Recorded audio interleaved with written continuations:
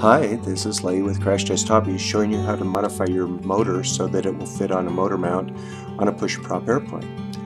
On this particular motor, the shaft is on the right side and the wires are up against the mount, but in this one the shaft is trying to poke back through the motor mount and you can't put your prop on it. So I'm going to show you how to move the shaft through. First I'm going to remove the retainer set screw and the E-clip. These E-clips can be hard to get off. I destroy them most of the time when I remove them.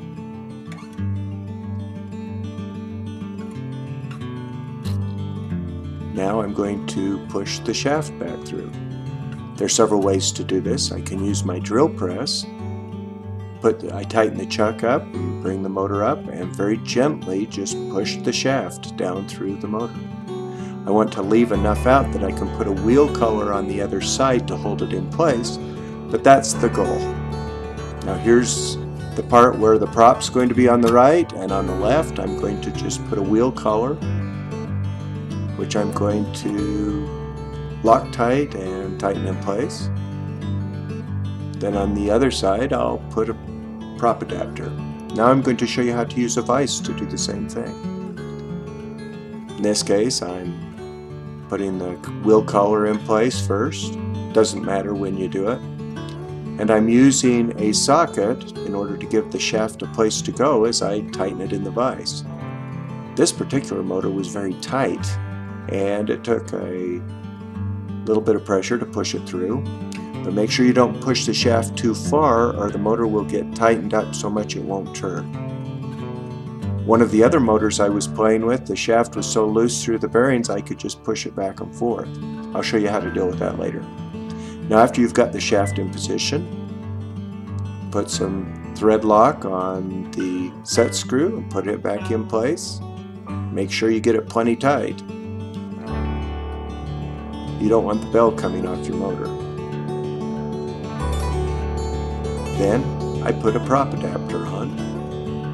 On pusher props, a motor this big can easily use a prop adapter, but when you get puller props, can pull the prop adapter right off the motor. Now you'll find that the screw configuration on the back of the motor will fit a certain way on the mount. I like to have the wires poking up, and I like to use 3mm by 6mm bolts to screw the motor in place. Just loosely put all the 4 bolts in place before you tighten them so that you can make sure that the motor is positioned where you want it. And make sure you don't use longer bolts. Longer bolts will go into the windings of the motor and can actually damage the motor to where it won't work anymore. Make sure the motor turns freely and make sure that the set screw on the wheel collar doesn't rub on the mount. Now this motor has a 5mm shaft, and I've never found 5mm prop adapters. They give you this big ugly shaft adapter that likes to unscrew with pusher props. So what I like to do is take a 4mm prop adapter and drill it out to 5. Make sure also on this particular motor that your wires do not hit the screws. These wires are very close to the threaded holes on the back of the motor and it's easy to damage the wires. So I take a 4mm prop adapter and drill it out to a 5. Now this is the motor that had the loose shaft. What I did to hold it in place is I put the wheel collar on.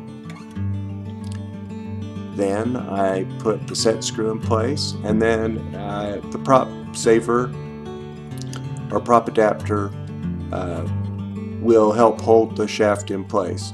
So this motor is still very usable even though the shaft was loose from the factory.